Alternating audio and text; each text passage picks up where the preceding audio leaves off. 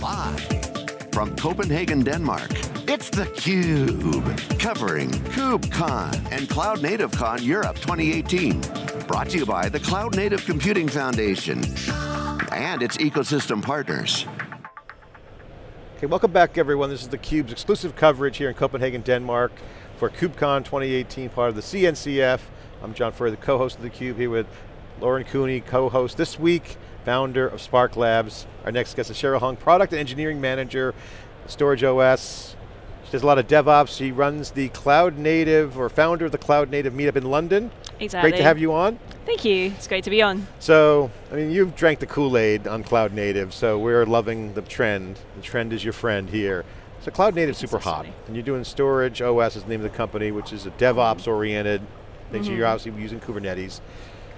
First question, how excited are you with the Cloud Native trend right now? Because people are getting it with Kubernetes. What's your reaction to the momentum?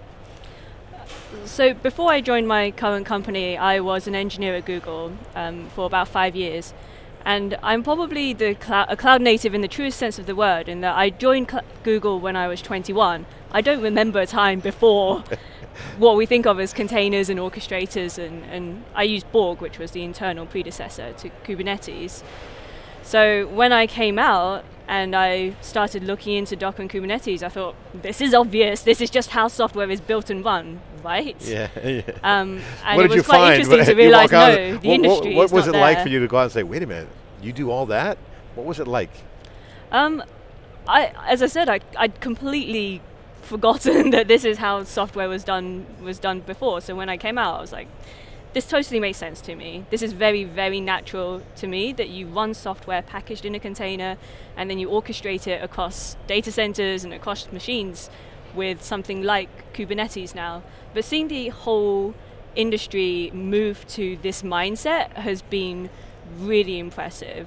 Particularly for the CNCF, they've put a lot of effort into spreading this paradigm and getting the adoption. They've done a good job. Before we dig into some DevOps questions I have for you, because this is such an exciting topic, take a minute to explain StorageOS, what the company does, and your role there. StorageOS has been around for a couple of years, 2-3 years now, and one of the biggest problems with containers is they're designed to be stateless. They're designed so that you don't have to worry about running containers in different environments or moving them around. They should always run the same.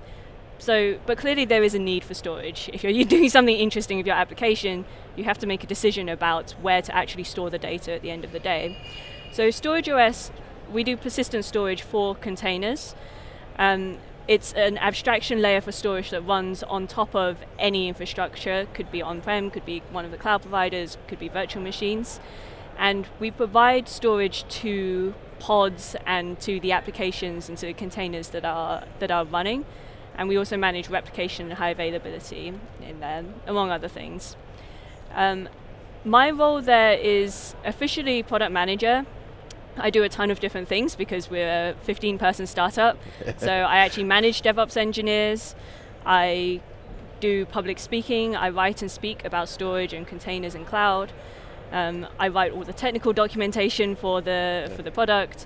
And very excitingly, as of yesterday, in fact, we announced our GA product. So now I can finally say we have a real, genuine product that's out there, and we think it's ready to go out publicly in live. That's great. Great to be in a startup. Very exciting, yeah. So you're not busy at all, is what you basically are saying. I do a million things, but I have a great time. That's awesome. So what is, with your 1.0 release and the product is actually out the door, what kind of, what kind of applications are you supporting, for example? What do you see as like the kind of use cases of folks that are coming in and using your solution? The biggest one that is not yet a solved problem is the database use case. So transactional databases like MySQL and Postgres and so on. The other use case that I see a lot is with CI/CD pipelines. So people are running Jenkins to build their software, and they need to store the artifacts of the software somewhere. And it's quite difficult to do that at the moment. So those, I think, are our two priorities.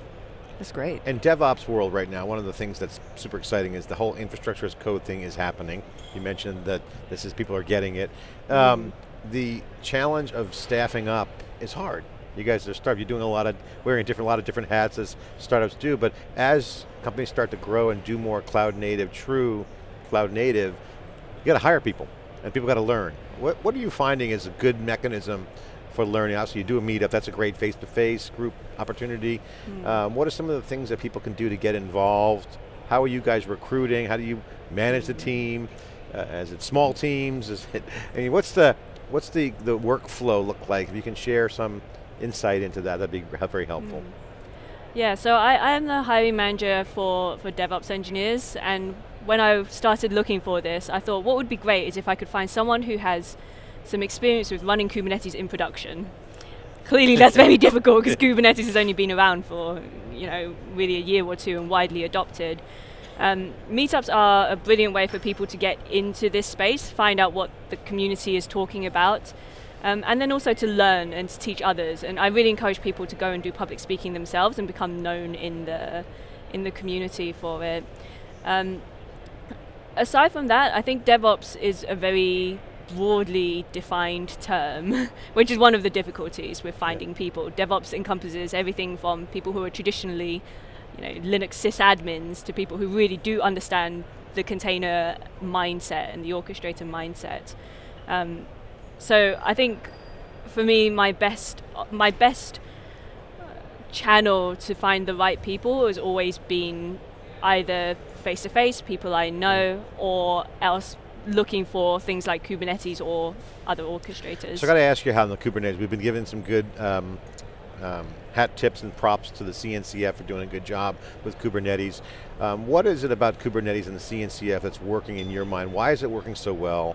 Obviously it's successful, it's got kind of a de facto standard because a lot of people love it. What are they doing right, and what is the work areas that you see are opportunities for people to innovate? So the CNCF has a couple of different branches. One thing that I think they did really well at the beginning was they decided that the technical direction and the vision of the projects would be set amongst the community, rather than being controlled by one of Google or Microsoft or Red Hat or one of the big names in this. So separating the governing board from the technical oversight committee is something I think they did really right at the beginning, and also encouraging the meetups and the face-to-face and the community growth. So in terms of innovation in this sphere, there's a lot of unsolved problems. There's, we have a absolute massive tools out there, and we don't have best practices and a lot of experience in how it's done. I work for StorageOS because storage is one of those unsolved problems for containers. Security is another one. Serverless is really coming, and there's a lot of opportunity now to get involved in those conversations and steer towards where you want your own community and your own people to be.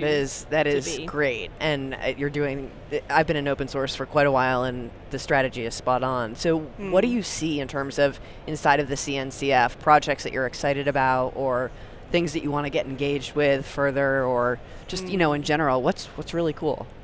On a personal technical level, I think serverless is very, very exciting.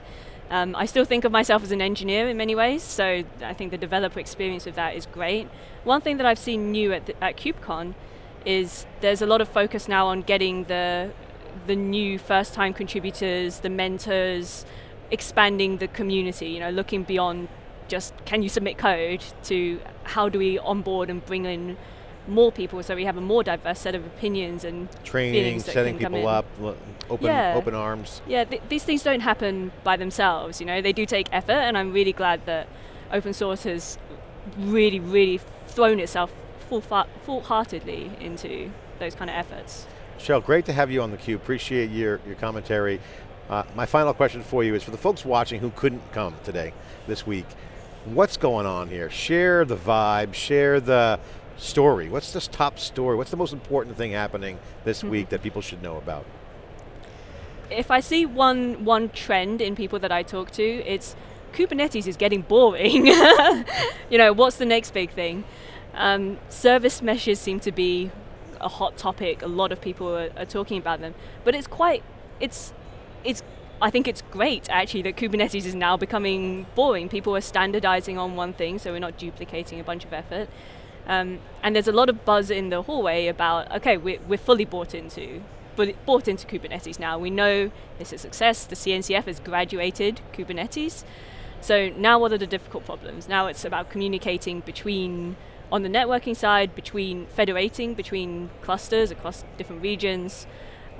Those are all things that they're not yet solved problems, and that makes them quite an interesting challenge. So you need boring to get to the exciting stuff, because boring in this case is good. You're boring rallying is around good, something yeah. solid to go attack other opportunities. I think it's just a trend of, we have innovation at the very cutting edge beginning.